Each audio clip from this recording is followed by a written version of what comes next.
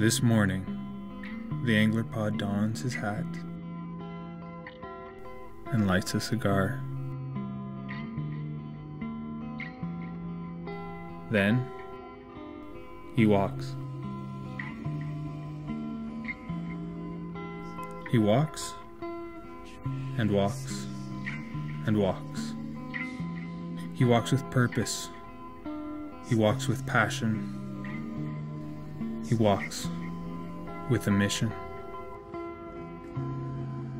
He walks to the city.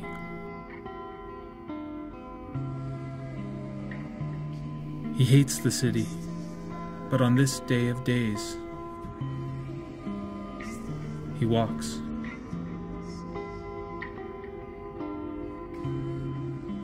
For the Anglerpod is not the only one of his kind. He is simply the last. Once, there were more. Many more. And one night, they gathered. They gathered because they were sick and tired. Tired of being used.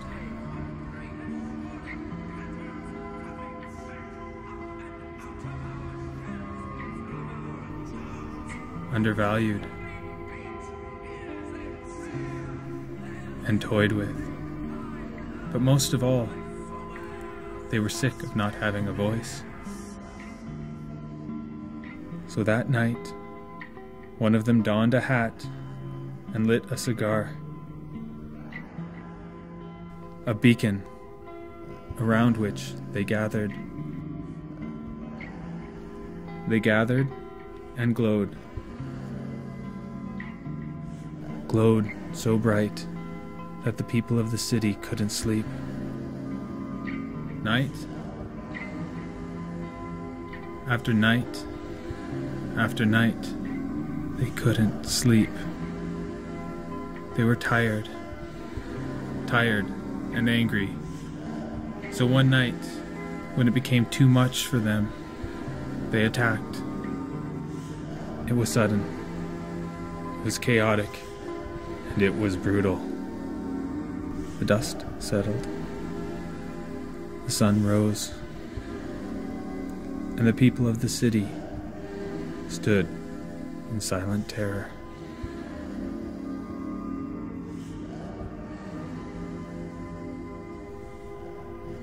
The sun rose, but their light was gone. Nothing.